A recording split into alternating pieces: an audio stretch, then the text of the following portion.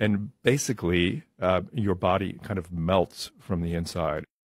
You write about some heartbreaking stories from the US, like this couple that go on a hike with their baby and their dog, and they just don't realize how much the heat is going to affect them, and they die.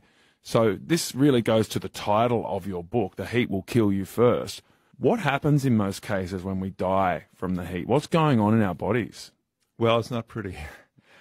You start to have problems with the actual membranes of the cells in your body. The lipids that make up the cell walls begin to actually, what scientists call denature or melt.